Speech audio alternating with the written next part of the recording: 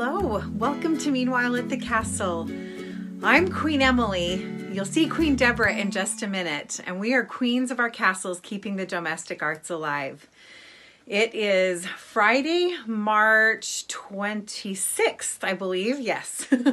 And we are in extraordinary circumstances, so our podcast is going to be a little bit different than our normal format where we're both here together. Deborah and I, as much as we love each other, we are being safe and practicing our social distancing. So she will be recording her section separate, but we are excited to share with you and with each other all the projects we've been working on and just some information about how we are all getting through these kind of crazy times. Deborah and I both know that we are far more interesting when we are together than when we are separate. So this will be a little bit different, but we're excited to talk to you. And we really wanted to still be able to connect with each other and with you, our friends, and just have something bright to share with each other, put out there in the world. So our format is going to be a little bit different. First of all, for those of you who are new, Deborah and I both live in the Salt Lake City area of Utah in the United States. And we like to share our knitting, our crochet, our sewing, a variety of other crafty things. And just in case you're wondering where to find us, you can find us both on Instagram, and you can also find my site at yarnbrary.com. And I believe all that contact information is below. Deborah is the magnificent video editor for our podcast, and so she's the one who makes everything come together really well. So thank you to Deborah. So anyway, a little life update from Deborah, first of all. Wow, what a month it has been. Wow, since the last time we met, there was a lot of change coming for a lot of the world, but we really couldn't foresee exactly what that meant for each of us, for myself, for my family. So a lot of things have happened with the coronavirus. I've got this little string here. It's driving me crazy. But it's just been a whirlwind, just like everybody else, just like everyone else. On March 18th here in Utah, we had a 5.7 magnitude earthquake at 7:09 in the morning. And it was in Magna, it was the epicenter, and that is 2 small towns away from where I live, so very close. That's where my parents live. And while 5.7 isn't, massive in the whole scheme of things, it was unsettling for sure. And one of the things that we really quickly realized was that we had not put together our 72-hour kits. So we spent the day putting those together. I've had supplies for it, and a lot of the stuff, I've had our bags for it, but we hadn't put it together. So we did that and made sure we had our documents and things together for that. If you're not familiar with what a 72-hour kit is, it is a bag that you can have accessible and ready to grab on the go for each person in your household, including a pet, each pet, if there was an emergency that required you to leave and evacuate. So it's 3 days supplies of emergency essentials. And there's many lists online of things to include in there. So we've got ours put together now, and we have spent a lot of time with all of the aftershocks practicing our earthquake drills.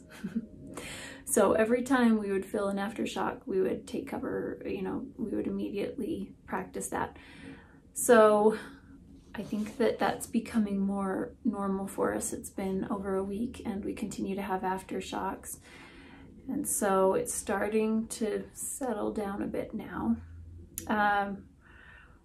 Then we had a couple of days ago, we had our water heater leak. I was in my storage room a couple days ago, and I was looking at some of our supplies, and I saw our precious toilet paper. It's precious, my precious I was looking at it and it's on the floor, and I thought, oh, we need to get our water heater strapped securely to the wall. So if there was another earthquake and it caused any, too much movement and it damaged the water heater and that leaked, we wouldn't have, the toilet, the paper goods, as well as we have a bag of, like a 25-pound bag of flour and rice and sugar, some things like that. And they're just on the floor in the storage room. I have some other things in buckets, food safe buckets, but I don't have those in waterproof food safe buckets. And I thought, oh, I've got to add that to my list for the future when I can get a hold of those, so that we don't have any loss if we have water heater leaking. Because I actually had that happen when I was in labor with one of my children. Our water heater broke and started flooding all over the place. And luckily my mother-in-law was there at the time and she took care of things. She's amazing.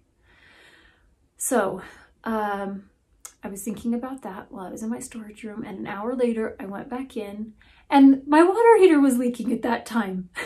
So my girls and I immediately cleared things out of the storage room and shut off the water. It wasn't a massive, gosh, it was a leak. So it was, it was slower. So we filled up some water containers first and then turned off the water to the house. So that was another place for us to practice our emergency preparedness. We like to do emergency preparedness simulations and drills. So I feel like that was one. It was just another one. My children didn't know that I didn't plan that one though, maybe.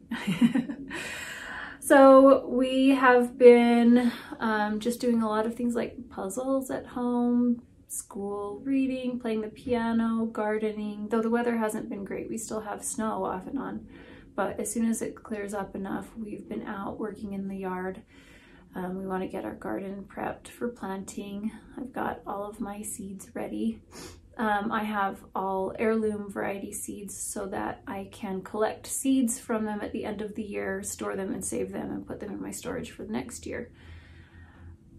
And today we've canceled our Disneyland trip. We held off as long as we could, but we've had to cancel that, as well as many other things, because we don't foresee that we will be able to do those. But it's okay. We're okay. It's okay. I always say we're just too busy, and we live in a world where everybody sees their value lies in what they accomplish and how much they do and how busy they are. And this is a great time for us to reassess that and see that that's not where our value lies. So we're anticipating a shelter-in-place order for where I live anytime now. It's been in the news that they're talking about that, so that may happen. We've already been self-isolating for the last 2 weeks. And we have children, friends' children that have been getting married off and on, and today is another wedding, and it will be just a couple of people, and they just decided yesterday they were moving it up from May to April and April to today. So I think that that's a wise idea, and it just makes me think of World War II, when a lot of soldiers were being deployed and people had no notice, and they just decided, okay, let's go get married. It's time. Let's go do it now. And you just really realize what matters most. So I think I'm just seeing a lot of good things come from this. So that's my life update. So for me, what has been going on recently, very similar to what you've all experienced. And it's fun because I'm recording this separate from her, we may end up repeating each other a little bit. So forgive me if that's the case. But just like all of you everywhere, we are in pretty major separation from the world. And but we're doing really well. We've had some crazy things happening lately in our family. So as part of the I want to say quarantine. I think quarantine is sometimes a scary word. So I don't know if there's a better word, but in all of us coming home, my college student, Ethan, has also moved home. He moved home almost 2 weeks ago. And he's been doing his studies online. But it's been really great to have him home. And then on Tuesday of last week, our daughter Aria, she's our 21-year-old, she had been on a full-time mission for our church, which means that she had been focusing on service and teaching and education and sharing our religion with other people. And she had been anticipating to be doing that for 18 months. She was already going to be coming home in June, but because of some of her other health issues that it seemed would put her in a higher risk category were she to get the virus, she ended up coming home 3 months early. He's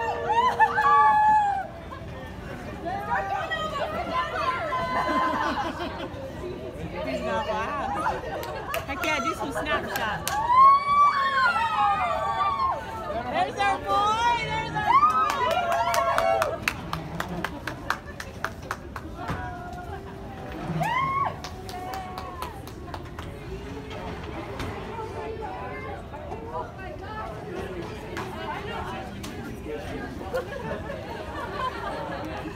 Oh my gosh! Look, these children! Here, come on.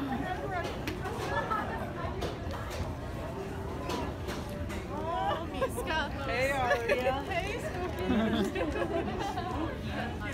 So she has now been home for a week and a half. So we are a full house again. All of our children are at home and everybody's doing pretty well. We've had some health issues for Aria and for my husband that are unrelated to the worldwide one that we're all paying attention to, but they're both doing pretty well. The scariest thing that has happened is here in Utah, we had an earthquake on Wednesday of last week. So it's been just over a week.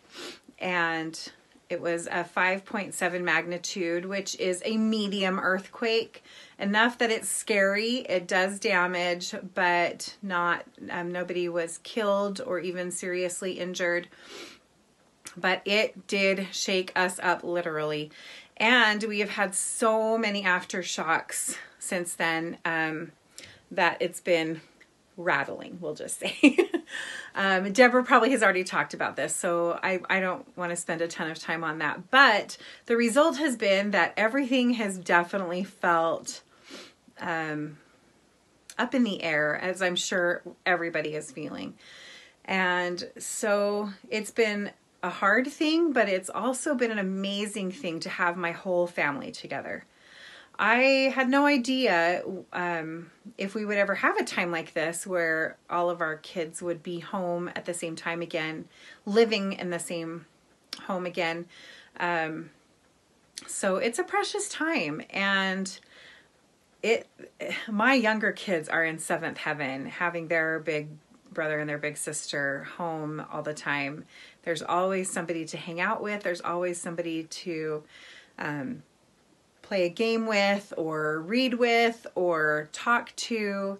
And I've loved seeing how well they've been getting along and just really enjoying each other. So that's been really great. We're pretty fortunate in that my husband has been able to continue to work. He is a mechanic and is considered to be an essential employee, an essential business, if that makes sense, to help keep everybody, all the supply chains moving, right? And so he's able to continue working, and luckily his work circumstances, he's not face to face with many people. He's usually just dealing with their cars, and so he's in a pretty good situation where he is, and that's been a blessing. I say these things because I think they're things that worries that everybody is facing. And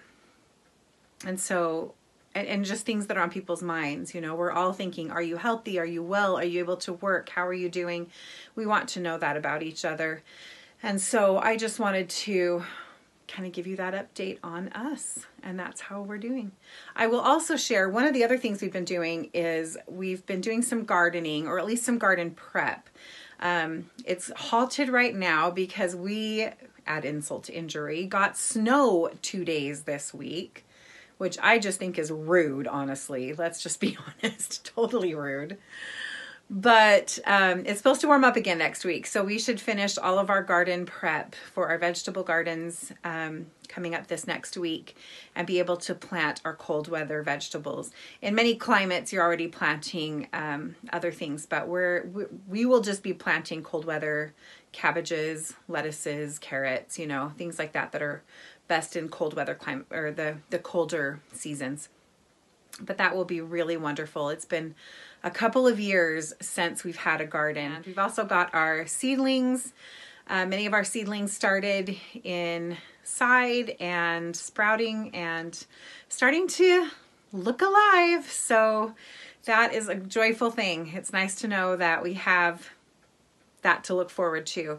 I saw a friend, Copper Crickets, on Instagram, who was sharing that she is calling her garden a victory garden, just like in World War II when we were all growing gardens. We weren't there, but the countries were growing gardens to help to support and feed everybody, and they called them victory gardens. It was a simple thing that people could do.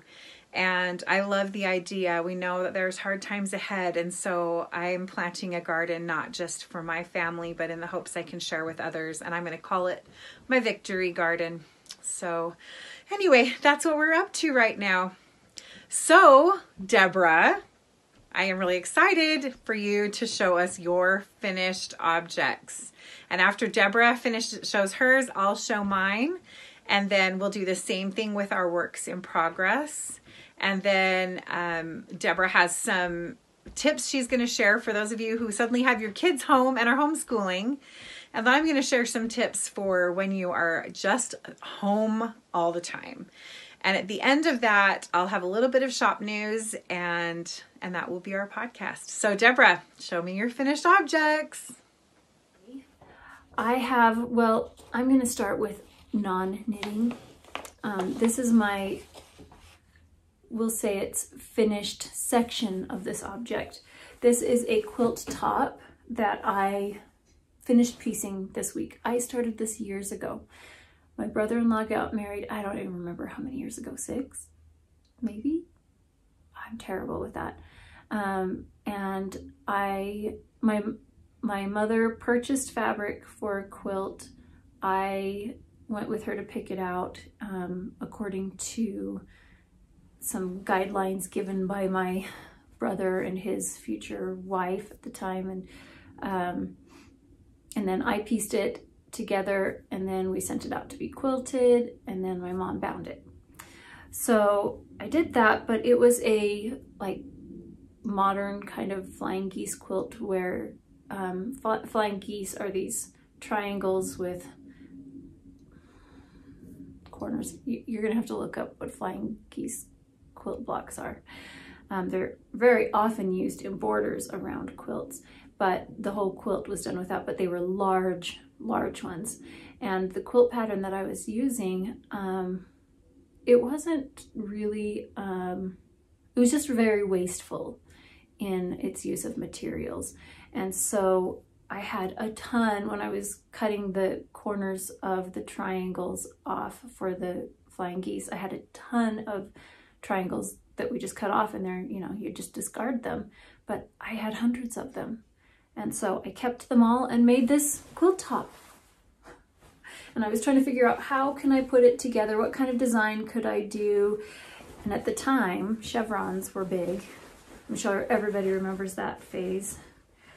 And so what I did is I kind of laid them out in different color sections and kind of created a fade where it went from dark brown, so big it's hard to see, dark brown primarily, into greens, lighter greens, teals, and then into navy blue or indigo. And so this is a twin size. It's not exactly a twin size quilt. It's a little bit more narrow, couple of inches short, but I mean, this is scraps that they were gonna have you just toss. So these are the pieces that I cut off, and I just sewed them into half square triangle, or I sewed the half square triangles together into squares and then laid the squares out in different configurations.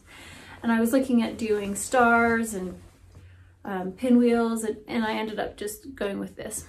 So I'm going to be tying this quilt. Well, I have to get fabric for the back. I don't have any fabric large enough.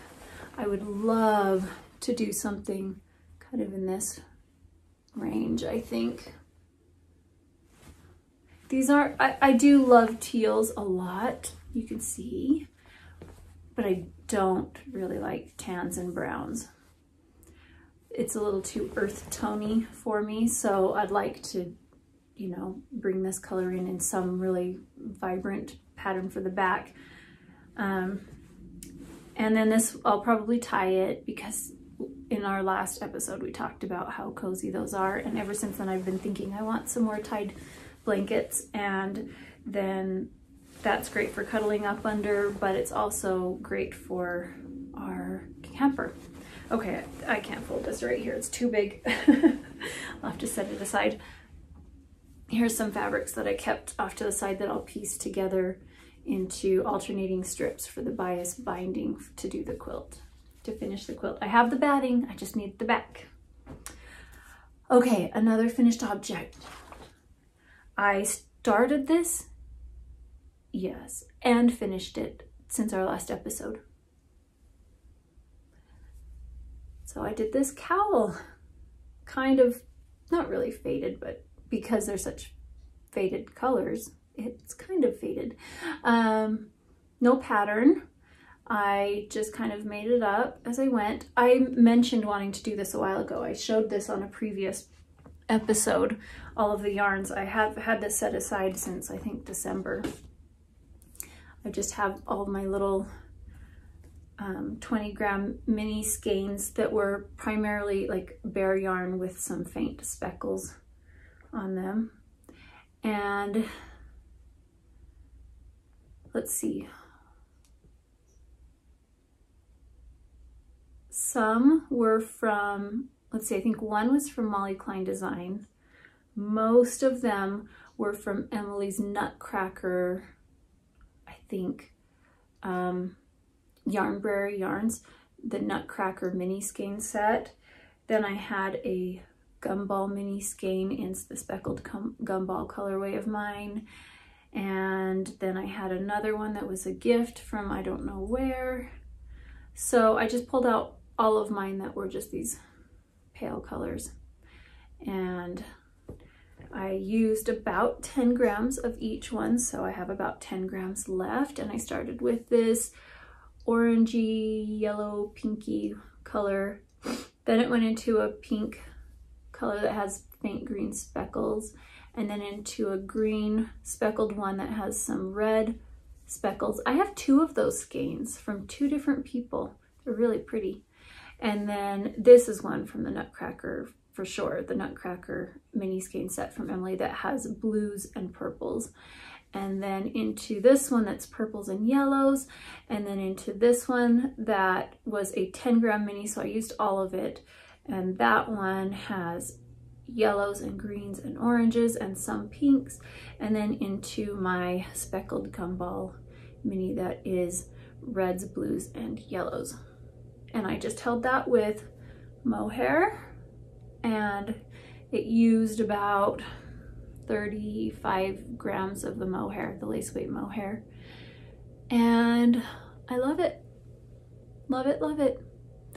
Let's see if I can remember what I did so I can give you an idea.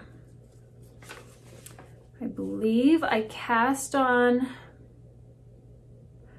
108 stitches on a US size 7 16-inch circular knitting needle. And I knit 2, purl 2, knit 2, purl 2, and I did that for 8 rounds. And then I just divided it up evenly. Oh, how many stitches? Let's see. 1, 2, 3, 4, 5, 6, 7. Yes. I knit 7 stitches, and then the next 2 stitches, I did a yarn over,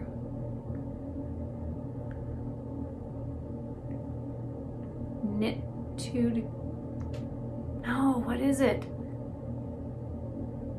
Yarn over, oh, I don't remember. It's where you slip 1 stitch over 2. You slip the yarn over 2 stitches. But I did that, and then I just, and then I knit around, and then the next round I moved it over 1. So each time I just moved the slip stitch over 1 and over 1. So every other round, I don't know. Every other round I knit plain, and then the next one I just switched it over 1, switched it over 1, switched it over 1. And I just did that until I decided it was long enough. And I did this is the bind off. I was very loose in my bind off, and I just did a regular bind off, nothing fancy. Did I? Yeah, I didn't do a sewn bind off. I was going to. I decided that would be too much of a hassle with the 2 strands, including the mohair. I could have done it a little bit tighter, but I love it.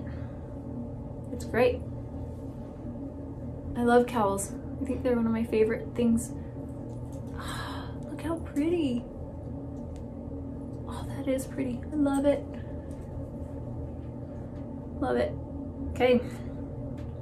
There's my official pattern. Good luck. I think that's all I've finished. Yep, that's all I've finished. Okay, Emily, what have you finished? All right, so my finished objects, it's finished object, let's be honest. Well, I am going to share one of these. So one of these I've already shown you. It's already been shown as a finished object, but it's a little update. So my Alta hat, not only is the hat finished, but guess what? So is the pattern. The pattern is finished. And by the time this airs, it will already be on my website at yarnbrary.com. So you can find this pattern available. And it is knit using 1 strand of fingering weight yarn, and then a strand, in this one, it's a Surrey alpaca silk blend. And this one was made in my Bronte colorway for the pink, and then my Writer's Block colorway, which is my undyed, my bare yarn for the Surrey alpaca. And so it could also be knit in a DK weight yarn, or it could be used with fingering weight and mohair held together. And it has this beautiful picot edge, that picot trim, and it's a folded brim. So it's got that nice folded brim, and it's just so fun. My test knitters have been amazing getting it all tested and finding all my mistakes that somehow I missed and making it the best it can be. So this is now available on Yarnbrary. So that's a finished object because the pattern is finished, and I'm really excited about that. And I think I've mentioned this before, but Alta is named after my great aunt. Her name is Alta Victoria, and she is one of my favorite people. So she was just like my grandma, and I miss her so much. So anyway, I've named this for her. And so that is my first one. So the second one that I have is this pair of socks. Very simple but fun stripy socks. And I knit these out of these 2 balls of yarn, which I think are just so pretty. And I know that this one is from Bee and Rose. I don't remember the name of it, but I've had it for several years. And this one, I believe, was Sweet Sparrow yarns. And they just look like they belong together, don't they? So fun. In fact, when I was knitting these socks, there were several times I had to mark with a stitch marker. Usually when I do stripes, I don't use a stitch marker because the stripes keep track of the stitches for me. You know, I don't use a progress keeper. But with this one, sometimes they blend together so well right at the edges. Here, let me see if you can see that. It's easier to see in the camera actually than it is in person. But like right here, for example, It's hard to tell where one color ends and the other begins because they're all the same colors in those two yarns. It's just that one has more purple and one has more turquoise, or pinky purple anyway. And one thing that was fun with these, I knit this with my just regular sock recipe that I do for myself. I did a slightly shorter cuff than I normally do just because I liked the way the stripes fell. And heel, flap, turn, and gusset, rounded wedge toe. But I wanted to show you the inside of this because I used a new method of weaving in the ends for these scrappy socks. And I found this from Kay, who is Crazy Sock Lady. If you Google Crazy Sock Lady, or go to YouTube and search for Crazy Sock Lady, she has a tutorial for how she weaves her ends in on her scrappy socks. And this is what it looks like along that edge where the color changes happened. And you can see that line of woven in stitches on the inside. But it looks, now these are unblocked. They were on those sock blockers just so I could show you, but I haven't washed and blocked them. But just to give you an idea, I'm trying to even find which side it was on. Let's see. Yep. Yeah, this is what it looks like on the outside. So it really, and this is again, is unwashed, unblocked. So it's a very nice hidden transition on the outside and very fast and easy. So, I feel so much happier about weaving in ends on scrappy socks because honestly, scrappy socks are so cute. Aren't they just the cutest? They're so fun. But weaving in all those ends is really daunting, and I really liked the little tutorial that Kay did. So I would highly recommend that you go look that up because it really did make things easy. And it made me not dread that part of it. It went super fast to weave all those in and to trim them and to make them look tidy. I think that's the biggest thing. It's even less about how much work it is as like, how is it going to look when you're all done? And there, it looks beautiful. Look at that. It doesn't look bad at all. There's no like major wonky stitches happening right there. Because it's one thing to do the work, but if you do the work and then you look at it and you don't like the finished product, then that's really annoying. And that's kind of the experience I'd had with a couple of my scrappy socks where I thought, well, they look cute, but that edge just ruins it for me. So I really liked that.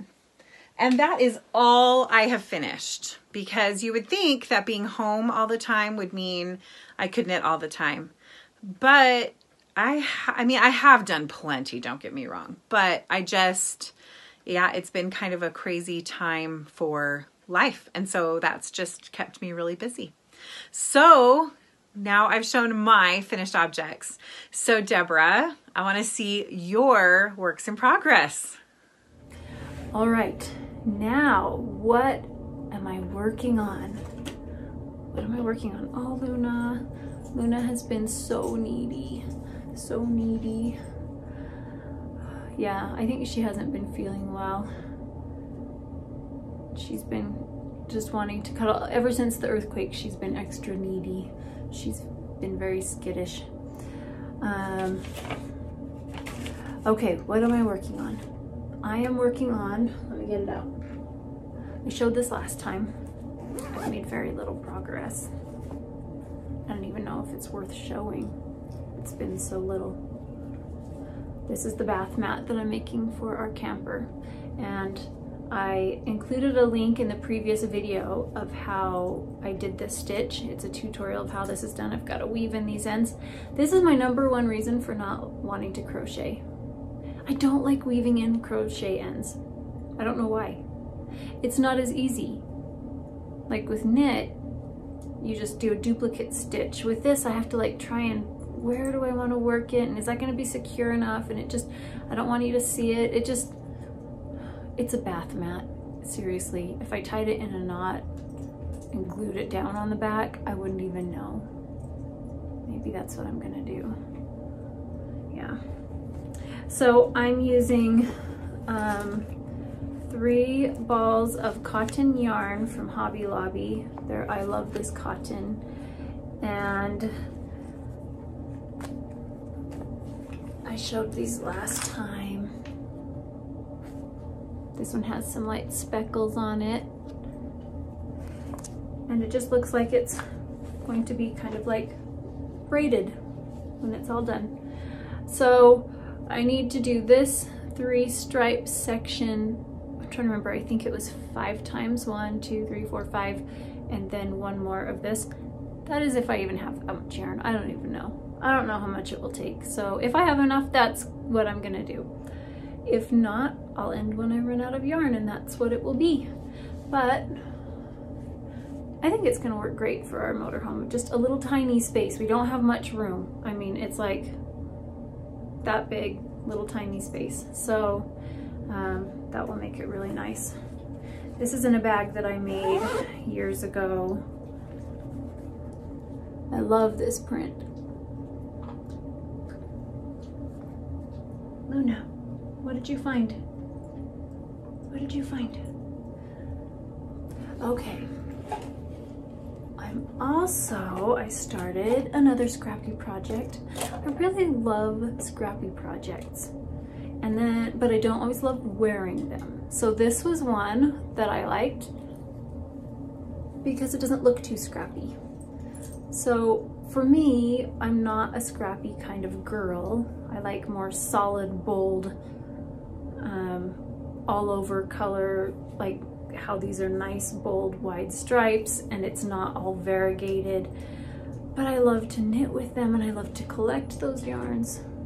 So this was one that I thought worked really well for me. So I often will knit them and then give them to somebody that I know that would be something that they would love. But this is one that I do love, and I'll show you why. Did a scrappy sock. Oh, isn't that so happy? That is like the happiest springtime sock ever. Did you hear that? That was my shoulder.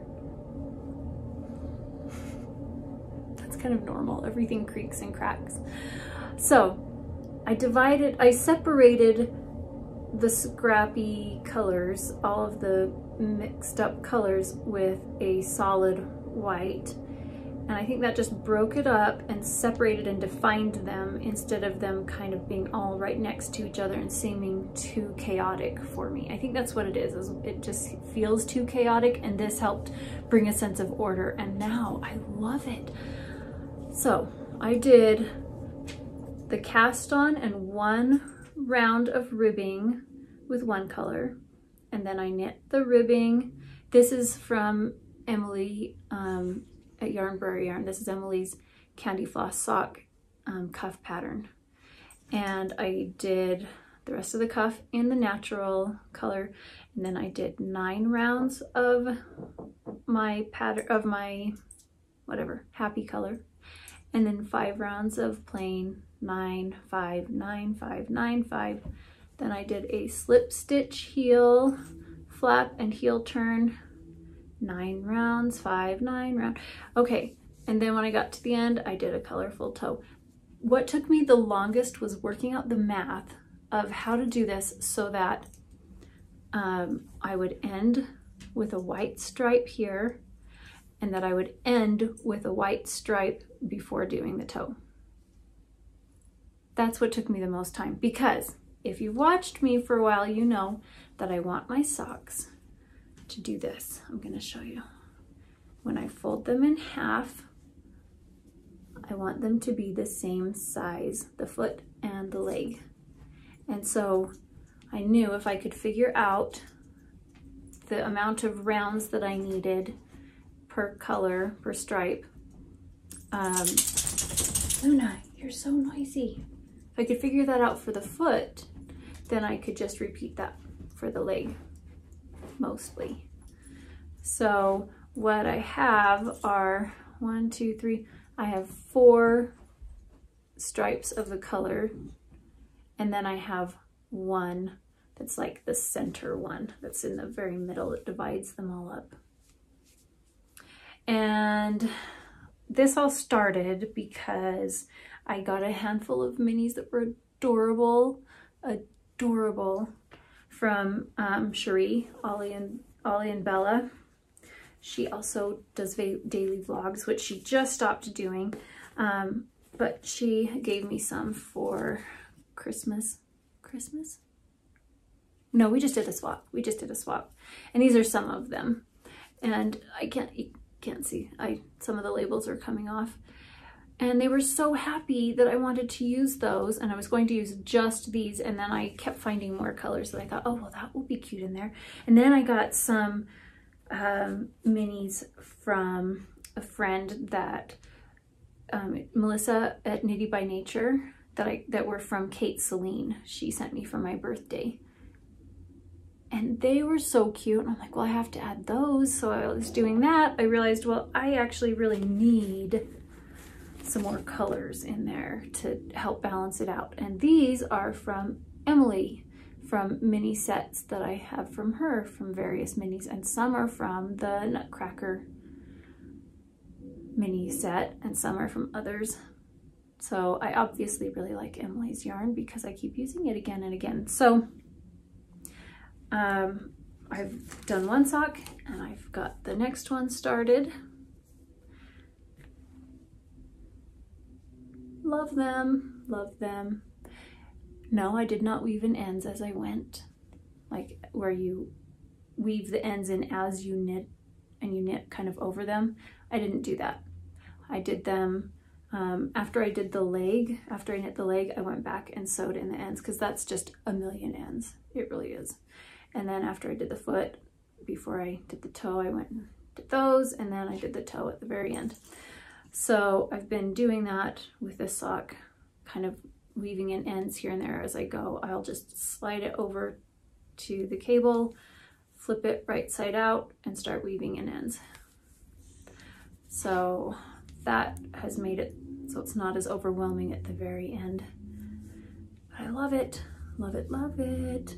And I have enough to knit like 17 billion more. Okay, and that's in a bag that I made myself years ago with another adorable fabric. It's a Goldilocks and the Three Bears. Okay, and my last work in progress is a Whitmore sweater. I showed this last time. It is so soft, so pretty. Amy worked so hard on making sure that this design had lots of features to suit a lot of different body types, and it's great for all varieties of knitters, like experience. It's just so well written. So this is a sweater for my daughter. She picked the color and helped me kind of fine-tune the color that she wanted. And I am ready to do, oh, okay, they're not. I'm ready to do the cuff on this sleeve, and then I can cast on or pick up stitches here to do the next sleeve. I have been alternating skeins, which is a good thing. You can kind of see how you get variation in it.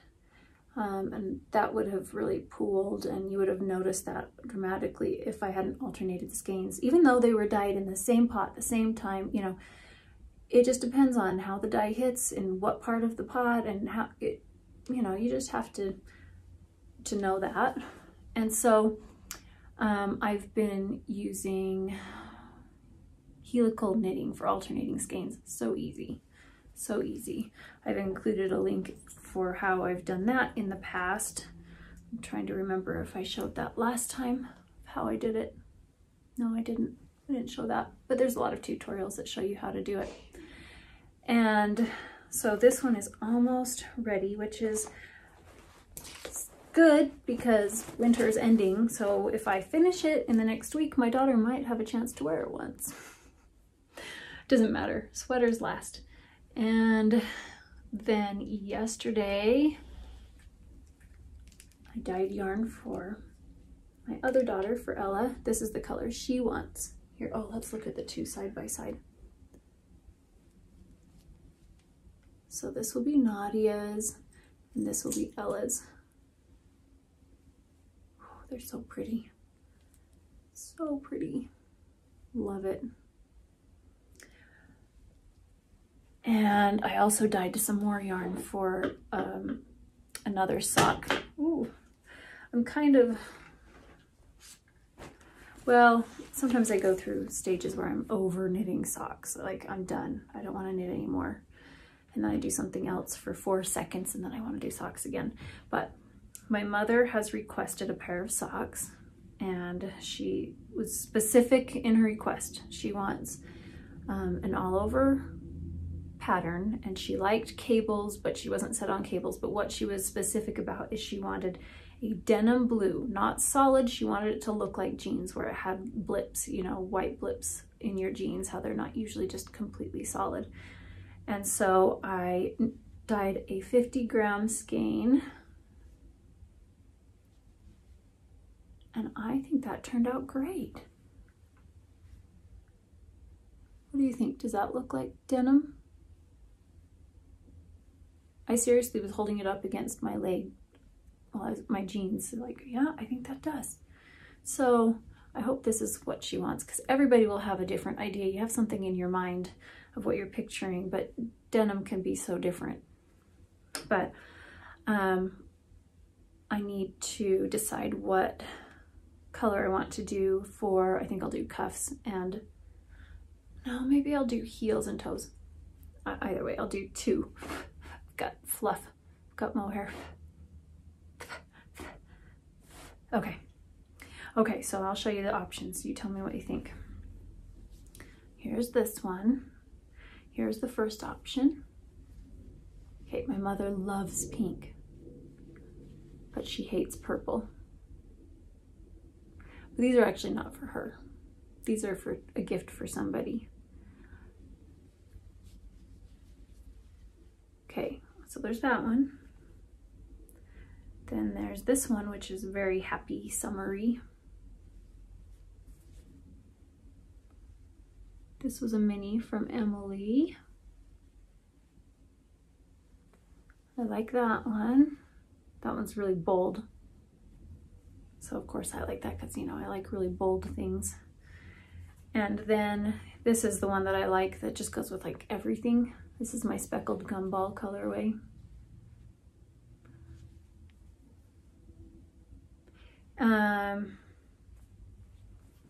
This one is my high twist base 80/20 superwash merino nylon, and this is not the high twist. I'm trying to remember. This would create it just slightly different gauge, but not enough that I think it's going to be a problem to combine them. But these two are the same base as the denim.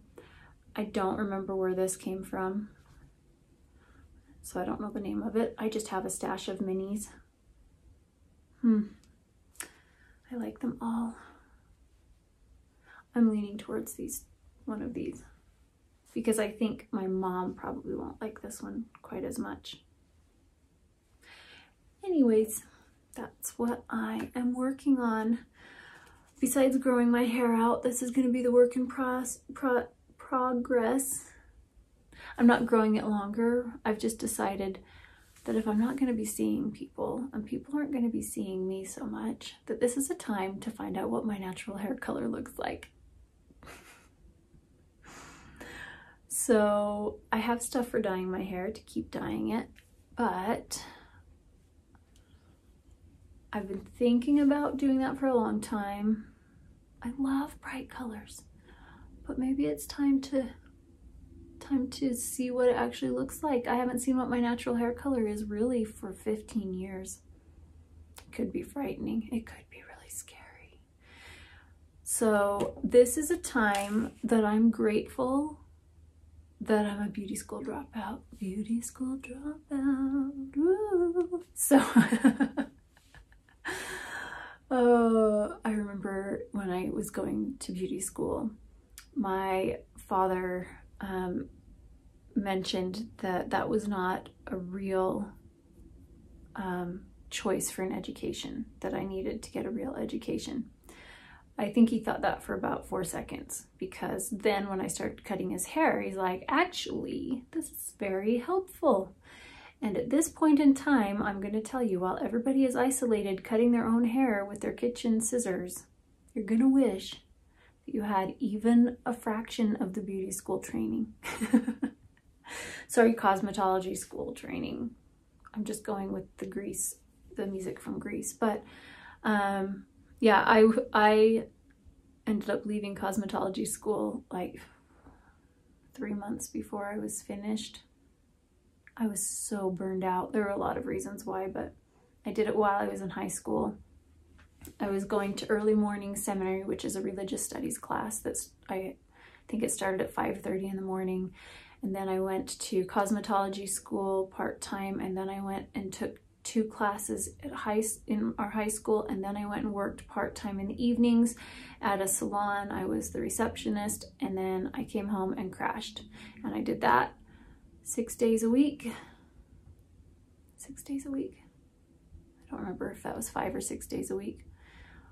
Yeah, on the 6th day I worked at the salon full-time, and I was exhausted and so burned out and decided I hated doing hair. And I've pretty much felt that way ever since. I just don't like doing it, but I have the skills to do it. So I highly suggest all of you get online, order a pair of hair cutting scissors. Don't use your kitchen scissors, your sewing scissors. They're not going to cut it. No pun intended. Get some hair cutting scissors and then watch some YouTube tutorials. You want to learn a basic straight blunt cut for girls to, you know, how to cut the back of the hair, a very basic how to trim your bangs. Don't watch all of the do it at home kind of things where people are experimenting. Go to the professionals that show you how to actually do it. And then you want to learn like a basic contour cut for men. And then if you want any layers for women, those are the 4 that I would say: blunt, straight cut, bangs, contour cut for men, and layering for women. Though there's a million different types of contouring and a million different types of layering and different types of bangs, and then variations on all of those, but I suggest doing that. So rather than ending up looking like this, yeah, I suggest that maybe you learn a little bit more before you start hacking away. But pretty soon we're gonna know what everybody's natural hair color looks like. Yeah, so that is what I have been working on. What about you, Emily? All right, so my works in progress, I do have several. I'm hoping I can show them to you without throwing things all over the floor. That would be the real trick. So first up is my scrappy cardigan. So I have now finished the body of this cardigan. Oh, look, that yarn looks familiar, doesn't it? I finished the body of it and done my ribbing on the bottom. And I like how it's turning out. It is definitely eclectic. It's not going to go with everything, but it's going to go with plenty. It'll be fun. I wear a lot of navy, and so I think it'll go really well with, you know, jeans and a t-shirt or something. It'll be casual. It's fun. And these are yarns that were just sitting around, not doing anything. Now they're having a party and a cardi. So anyway, I am using Joji Locatelli's Sparkle cardigan as kind of the base for this cardigan. This is what the pattern is. I am omitting all of the texture. I have completely changed the armhole and side. I didn't want a really deep armhole, so I made the armhole smaller, and I've made it slightly A-line.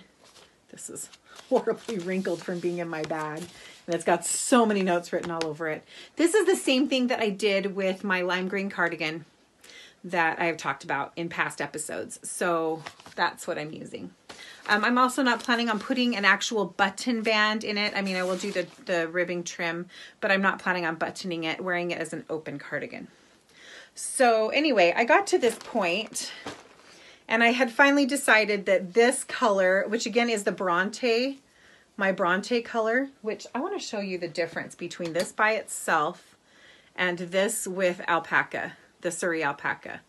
So this is it with a strand of undyed Surrey alpaca, and this is what it looks like without it. Anyway, so this is going to be my trim color. So I will be doing the ribbing on the bottom of the sweater, obviously, then the cuff on both sleeves, and then the button band will all be in this Bronte colorway to try and just kind of tie this all together. These yarns are all yarns that were either scraps from former projects or partial skeins that were given to me by my wonderful friend Nikki, who is Clara Peggotty on Instagram. I have something to tell you about that, actually. In fact, I'm just going to pause right here and tell you.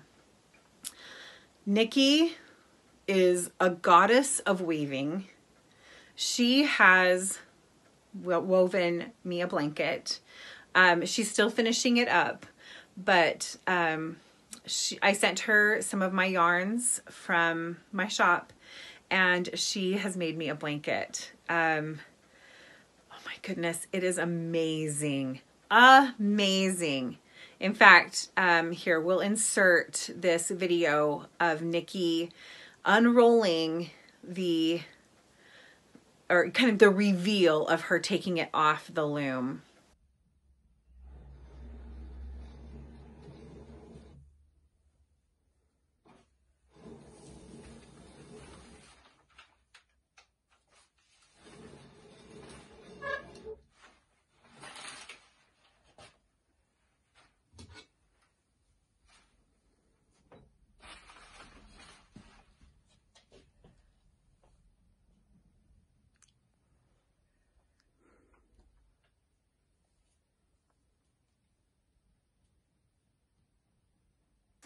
It is so fantastic. I just cannot even tell you. I watched that video when she sent it to me probably 4 times in a row because I just can't imagine how amazing that is. She's so good. So it's going to take a while till I can get it because she's in England, I'm in America, and we can't send things to each other right now.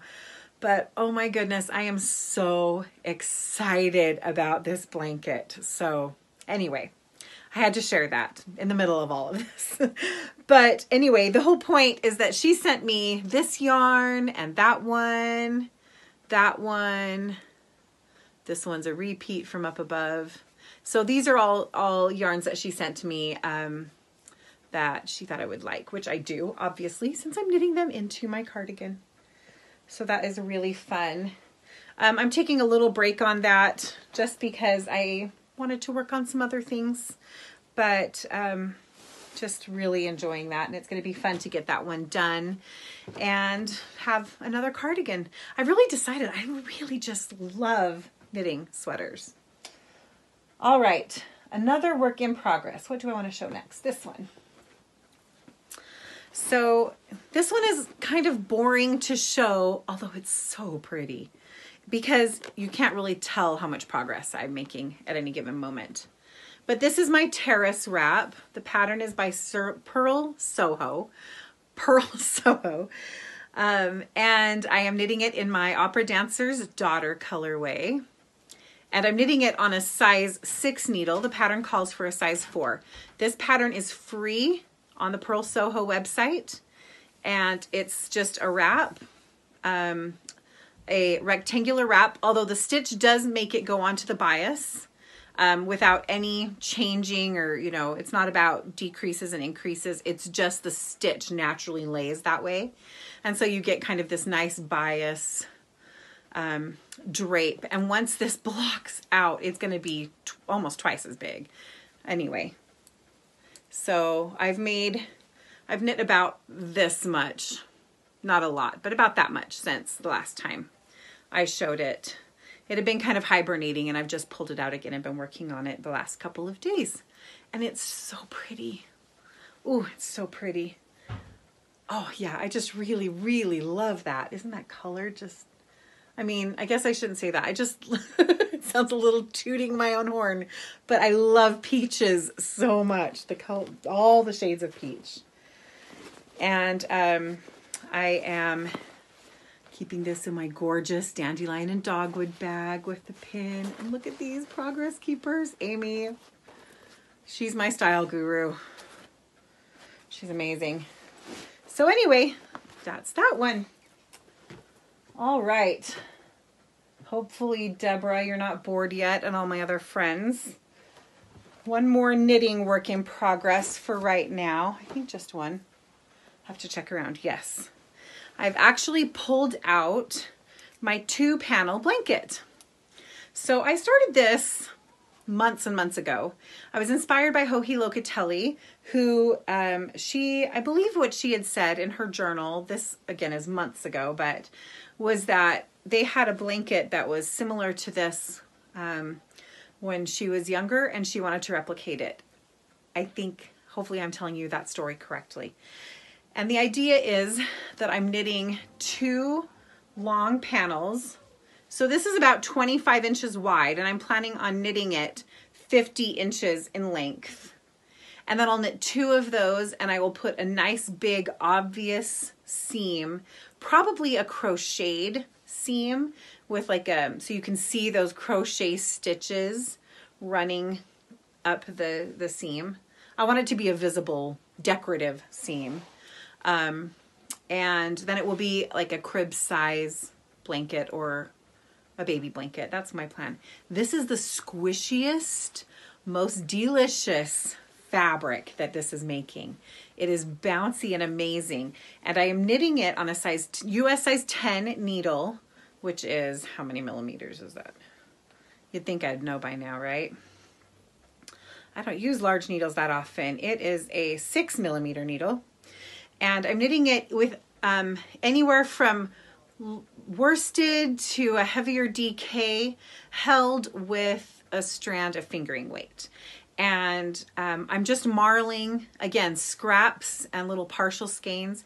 I say partial skeins because to me a scrap is something that you, I don't know, 20 grams or less, that's a scrap. But if it's 50, 60 grams, I don't call that a scrap, but it's not a full skein. Anyway, I hope that makes sense. And I'm just marling it.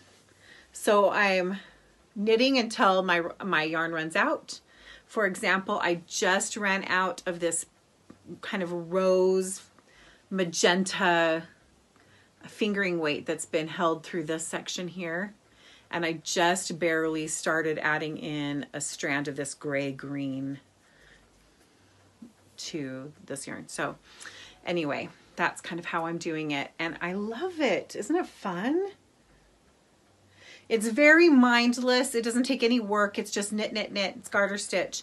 But the size 10 needles do fatigue my hands. And so I can only work on it for so long before my hands get tired. But it is really good to watch a movie or listen to an audiobook while I'm working on it, which I have been doing plenty of both, let's be honest. Isn't that fun though? I love the look of it. I think it's just really nice. And interestingly enough, my son Ethan, who is a very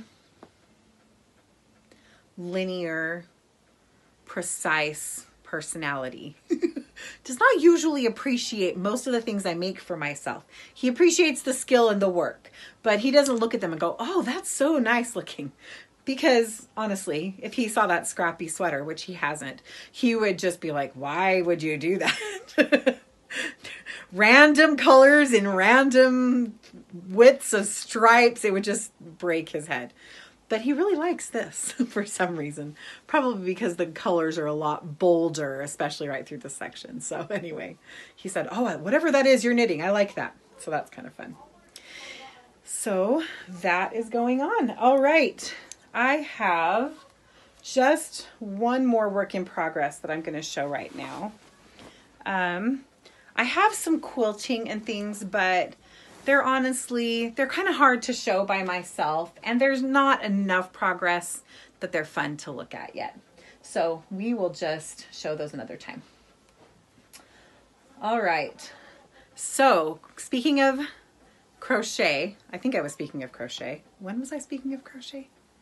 Oh yeah, when I said the crochet seam, that was it. I have been working on this between meals centerpiece, which is a very large crochet doily. I think the word doily is just a funny one. It's not quite as bad as moist, but it's in the same category. Because doily, it just doesn't sound classy, right? Anyway, this is the between meal centerpiece. It is a free pattern that you can find online. I mean, you can Google it and you can find it really easily. It's, let's see, it's from the Corticelli. There's a Corticelli book, but if you just Google between meals centerpiece crochet, you'll find it. It's free. It's from 1912, I believe. It's a vintage booklet and you can download it. And anyway, and I am working on that. I think I have shown this before. So this is to replace the one. Yes, I did show it last time. This is to replace the one that I have crocheted of this same thing before that was destroyed by my naughty youngest daughter when she was very little. Oh, I've been showing you the back side. Here's the front side. Not that it looks much different on the camera. Anyway, it's coming along. It still has quite a ways yet to go. I know, though, I am not doing as good a job this time as I did the first time I made it. I don't crochet as much as I used to, and my gauge is looser, and I'm just not, it's just not as tight and neat. So, for example, you can see my little loops. In a really well-made one, these would almost disappear. I don't know if that's the right word to say, but they would just be smaller and tidier. Now, blocking will help, but only to a certain extent. But you know what? I really miss having this. It was such a beautiful piece to have on my dining room table. And I like having a home covered in homemade things. And so I just miss it. So I'm making it again. But I've made a lot of progress. I think I was clear back about right here when I showed it last. So that is a lot of crocheting right there for how big that is. This is knit in size 10 mercerized crochet thread. Aunt Lydia's, I think, is what I'm using. And I am using a 2mm hook. This is the hook I'm using. And just buzzing along on that. Again, crochet hurts my hands, so I can only do it for so much. But I've been able to do more than I thought I would. Like I said, I've knit or crocheted about that much in the last week or so. I can only do it for so much time each day, but I have been working on it every day and really enjoying it. But because I've been doing this, I haven't worked on my granny stripe blanket, and it's really close, so I really do want to work on that. But there's just only so much one girl can do. I think that is all of my works in progress. It is. I am going to be starting another Little Cotton Rabbits pattern for a friend of mine who is creating, she's a non-knitter, non-crafter friend of mine, but she has admired my little animals I've made from afar. And she finally reached out and said, I am starting to create a grandma's treasures box because she has 2 kids who are expecting. And so her first 2 grandchildren on the way, and she's just been hoping for one of those. And I told her I would make her one. So she left up to me which animal, what gender to make it, like what clothes I would make it, all of that. And so I'm trying to decide what to do. I've been dream knitting one of those. So I'll get to work on that soon. But yeah, that's all my works in progress. So Deborah, why don't you share with us what your homeschooling tips are? Okay, so I thought Emily and I were talking about what it is that we wanted to share with you today. We usually do a Kindness is Like Sugar segment, and we're going to give you, I think, hopefully a little bit of kindness in sharing some of our homeschooling tips. Are you guys sick of those yet? Because everybody has now become a homeschooler. Welcome to the club. We've been doing it for, I don't know how long Emily's been doing it. Let's see, 9, 10, I've been doing it for 10, 11 years now, I think, 11 years now. And I'm going to give you my top 3 tips. And Emily's also given me a couple of thoughts in here that I'll just kind of include with that, because she and I really just are on the same page with it. We were talking about it and we're like, yeah, that's kind of the same for each of us. So top tip number 1. All right, life is in a great upheaval right now. And so this is a good time for you to simply detox, to try and find and settle into a new normal. And everybody panics when you say that and forget and think, no, I don't really need that. And you don't listen. And then after a little while, you settle down and go, okay, actually I do. And you go back and do the detox. I did the same thing when I started homeschooling. I did the exact same thing. So Emily and I, we really like the Thomas Jefferson Education's leadership education model. And they said about this was kind of their analogy. They said, have you ever been in a play? I think a lot of you have, or you've had children that have been in a play or know people. When you're in a play, it becomes the rhythm of your life. You eat, drink, and sleep those people, those words, that whole body of work. Then closing night is past and suddenly you fall into the show hole. Everything you were about is suddenly gone. You hated the confinements and stress of the project in a lot of ways. I know that with my girls in ballet. While you're in the middle of it, it's really hard and overwhelming and you can't wait till you're done with it. And when it's over, you feel this aimless void of purpose and you start reliving the high points and wanting something to bring those back. You walk around quoting your lines, finding some bizarre comfort in the connection with the old routine you hated so much. Yeah? Feeling like you're in a void of nothingness without the high-paced, regimented time sucker that was your life just a few days before. If you think about that, this is your kid's brain right now, coming off of a regimented school schedule, just like the one you're leaving behind. And this is why detox is a big thing. The longer they are in a highly structured and model, which is typical for public schooling, the longer it takes to kind of detox and to break that down and to work through the emotions and settling down and finding a new normal. It takes more time. So the longer they've been doing that, the more time it takes to detox. So just take time with your family to determine your core needs for your family. Determine what they are and work on those. One great thing to do during this time is to work with your children, play with your children, and read aloud. Read aloud to them individually, with them, have them read to you. Read aloud. That is my #1 favorite thing. My children love readathons, or they did when they were really little. They loved, we would have family reading time every night. We'd gather around. We've read so many series together. Now that they're older, they all have different interests of what they want to read, but yesterday I found my daughter. She had created her own little readathon spot under the piano, made a little fort, got her books in there, and was just having her own personal reading time. And then I found my girls reading to each other. It's great.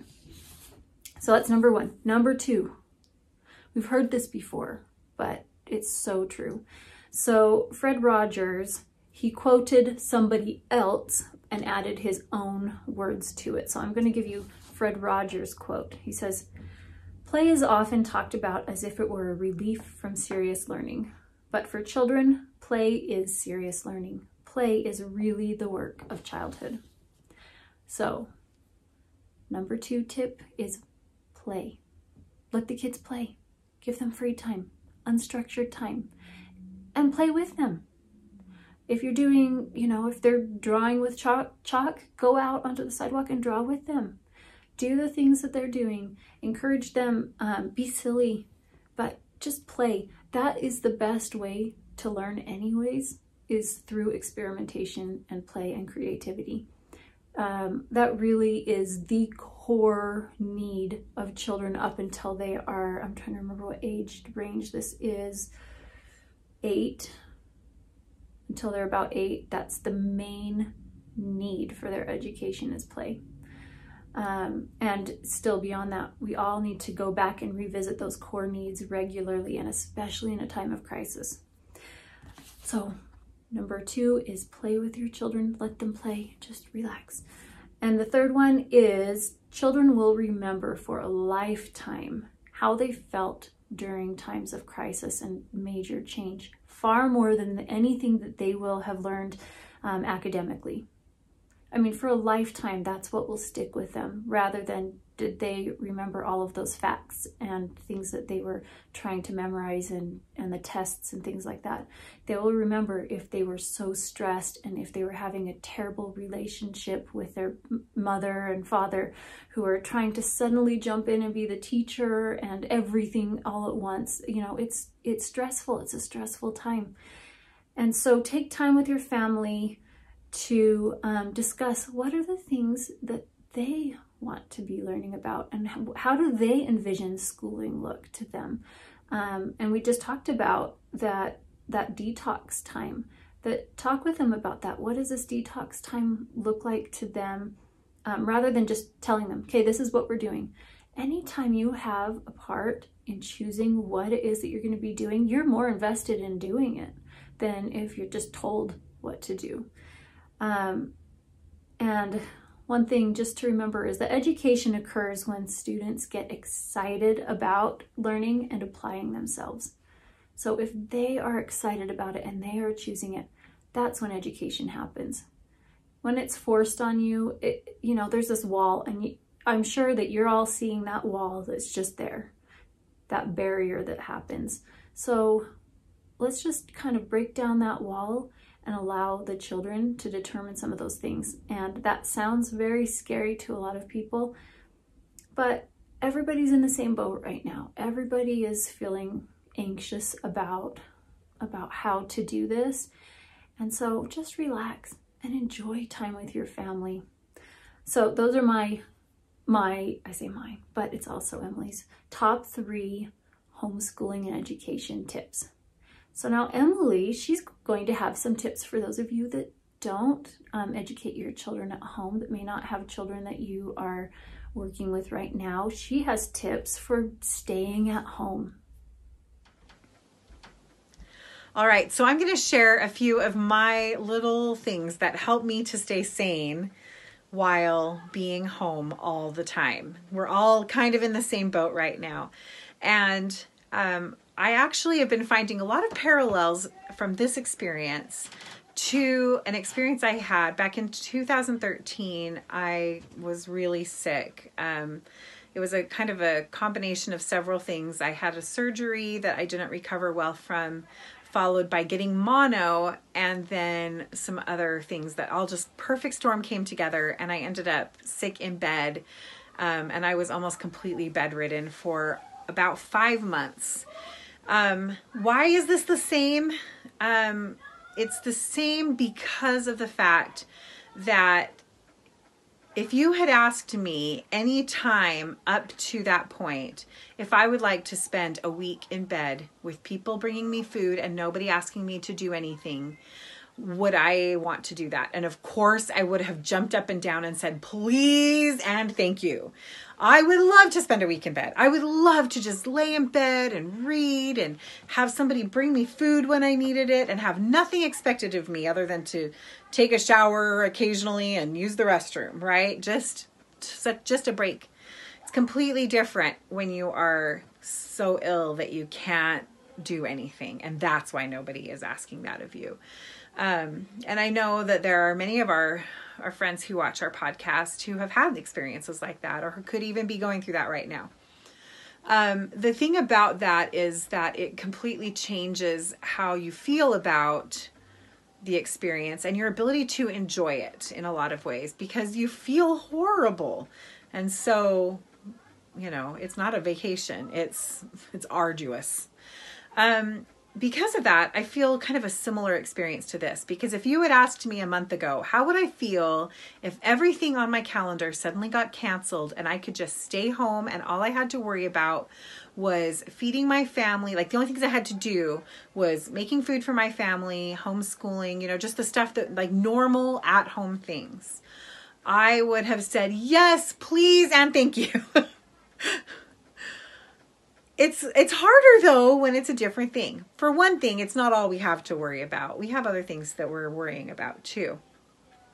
But it's a different thing when you can't go get a break when you need it. You can't go visit your friends. You can't sit with your sister side by side to record a podcast.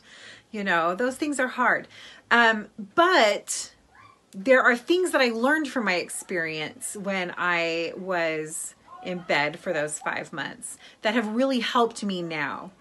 And so I wanted to share just a few of those things with you. For one of them right now is don't stress about the things that you can't do anything about. I know that's easier said than done, but I think that a better way of saying that is focus on the things that you can do something about. And so one of the things that we've been focusing on a lot at our home is just having fun together, not trying to impose normal routine,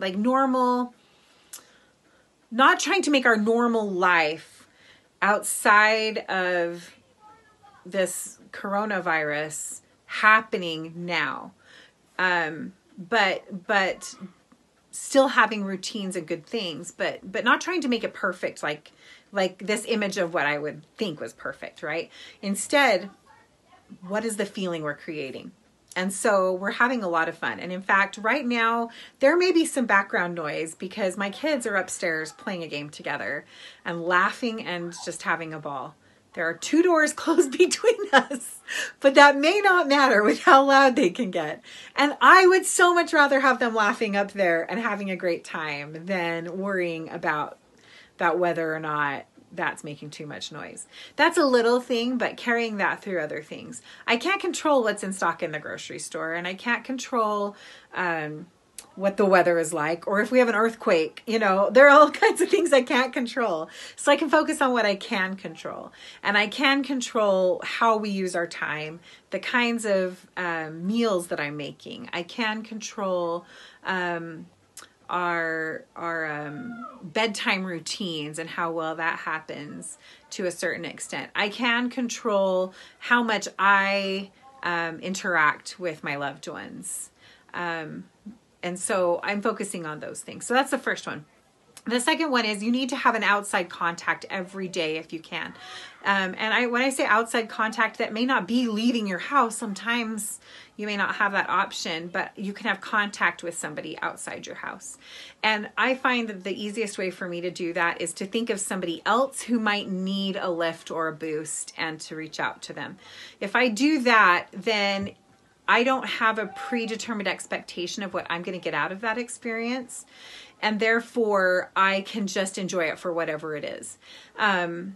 So one of the things that I've been doing is just sending texts to people in my neighborhood, especially those who I know may be, who are elderly, who may not have other people able to come and see them, or who live alone, who may be feeling really isolated right now.